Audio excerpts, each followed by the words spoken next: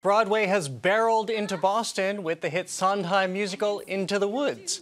After a wildly popular 6-month run in New York, much of the Broadway cast decided to take the show on the road for a national tour. That includes Tony Award-winning actor Gavin Creel, who works double time in the musical, performing now at the Emerson Colonial Theater as both the Wolf and Cinderella's oh-so-immodest prince. Am I not sensitive, clever, well-mannered, considerate, passionate, charming, as kind as I'm handsome, an heir to a throne? You are everything maidens could wish for. Then why no? Do I know? The girl must be mad. And Gavin Creel joins me now. Thank you so much for being here.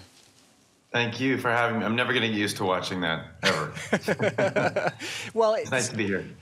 Let's talk about Stephen Sondheim and what he's done with Into the Woods, this musical. I mean, it was so clever of Stephen Sondheim writing the music and James Lapine the book about taking something that we all have access to, all of these great stories like Jack and the Beanstalk and Little Red Riding Hood and Cinderella and so forth. But where does he take us beyond that? You know, it's a question everybody asks is like, what is the relevance of this show? Why this show? Why now? And I have to say, Sondheim and Lapine, like you said, take something we all know that's sort of part of our heartbeat, how we grew up, how we learned how to treat one another through these fairy tales and these allegories, and they remind us that it's still life's lessons in our faces. But they do it with like a little bit of a wicked adult twist, you know? It's a little spin of the mustache and just reminding us that Jack wasn't that good of a kid. He was a little bit of I can't say it without saying a curse word. He was just a little bit off. Well, he was a murderer is what he was. Yes, he was. Okay, yeah, there he was. He was a murderer. He was the thief. Little Red is ravenous in her own way, and I think the wolf was a victim. I know it's my character, so I play it. But it's just neat how they took these stories and made them into something that reminded us that they are still applicable to even today. Well, I want to ask you about playing the wolf in a moment, but first of all, we just saw you, one of your songs in the show, and the complexity of singing Sondheim, all of those words, consonants, are not your friend, are they? He was so mathematical. No.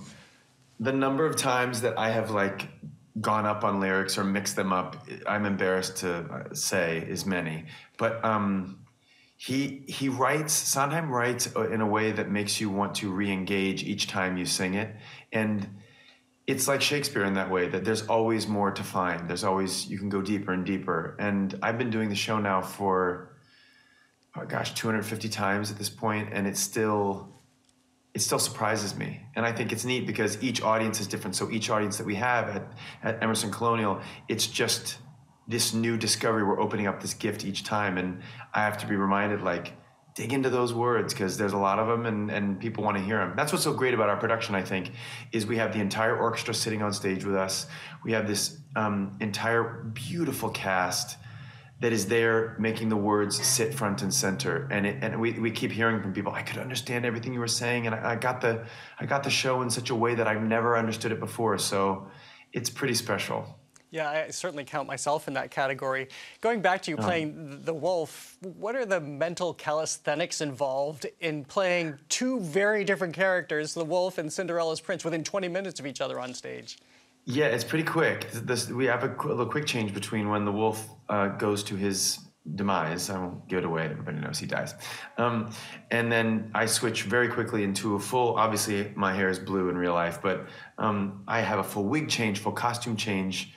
Shout out to Sophie Lynn and my wonderful dresser here in town, Erica. It's a team effort, and it's a lot of fun. As far as the characters go, I really enjoy physical approach to every part I play as an actor. I love approaching it physically. So the wolf is hunched and hungry, and the prince is very upright and regal, and it's really fun. And Andrea Hood designed 2 incredible costumes, so I just kind of put the costumes on and let them do the work. Well, I want to ask you about another project you're working on. This is your own. It's called Walking Through, that you're developing. I think it's so... Walk On Through, it's called. Sorry, Walk On Through. Yeah. In discovering art, for the first time at the Metropolitan Museum of Art, and this is something that you were able to work on during the pandemic and downtime. I know it had started before that. Perhaps we'll even see it here in Boston at some point. But what was that experience to discover the art at the Metropolitan Museum of Art in New York? You know, I have to say it's in the show, but it's an embarrassing admission to be, you know, my early 40s and having never stepped foot in the Metropolitan Museum of Art. But I just grew up with a challenged attention span, and I wasn't well versed in fine art and art education. And I was approached to possibly make a piece of theater in association with the art at the museum. So I literally just went in and started walking around and taking notes at anything. I just went, huh, or wow. And over about 3 years, I have created a piece that sort of examines art and life and love and loss and loneliness through about 40 different pieces of art in the museum. And I'm really excited to share it with the world. We're hopefully going to have a production in the fall in New York, and then expand it from there and hopefully be able to bring it around the world. I'm really excited to share it with everyone. Does that exposure to the visual arts, has that changed who you are as a performing artist? That's a great question. Yes, I think so. When I was in acting school, they used to say, go to a museum and try to find art that the essence of which speaks to the character you're going to play. And we would go to like the library and go through pictures and photographs and try to find things that help bring the character to life. But since I spent so much time at the Met and really had a life-changing experience there, I think I do see artistic expression kind of everywhere now. It's like the museum. I always said the show, Walk On Through, is the Met is to the world as me as a middle-aged man who's like having this midlife crisis and going, where do I fit here? I've had this amazing career and this unbelievable luck, but I don't really know where I fit in this building. And I realized, oh, it's not just the building, it's kind of like my life. At this moment, I don't really know where I fit. And I thought I had it all figured out. And the healing nature of art in that I just sort of saw all these names crossing spans of time and saying like, I'm here too, and you're going to be okay. I found it very affirming.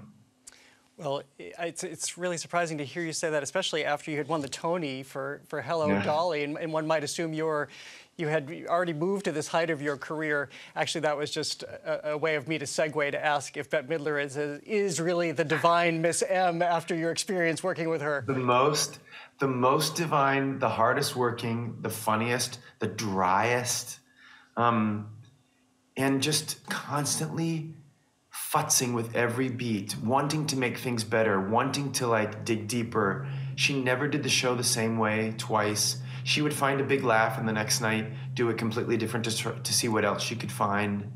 I loved working with her. Well, Gavin Creel, and it's fabulous to watch you in this show. It is just glorious. Congratulations, and thank you for being with us. My pleasure. Thank you very much. Into the Woods is running through Sunday at the Emerson Colonial Theater. For more information, head to emersoncolonialtheater.com.